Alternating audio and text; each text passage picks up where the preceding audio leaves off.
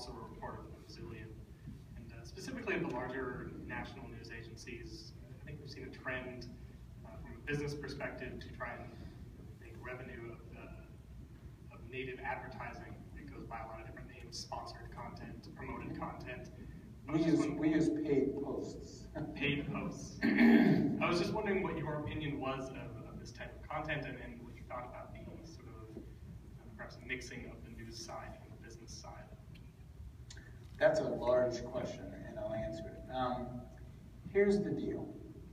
I have a newsroom of 1,300 people, and I have bureaus all over the world, and they're truly expensive.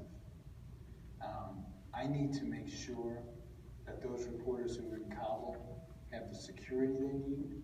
I need to make sure that if I need to send 10 reporters to Ferguson and leave them there for a month, that I can afford to do it.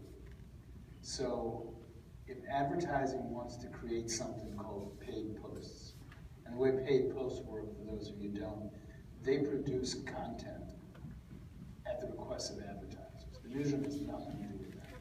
So if Tiffany wants, a story about why diamonds are beautiful, the advertising department has writers who write that story.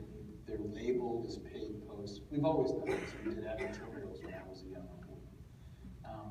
That doesn't bother me, to be honest. As long as it's labeled, as long as it's clearly not coming from people in the newsroom, I'm okay with that. I mean, I have to find ways, and this is, not easy. I wish I became editor of the New York Times in the era of the 30% profit margins when you said no to everything, but that was not my fate. I landed as editor of the New York Times at a time when our finances were shaky, so I'm okay with that.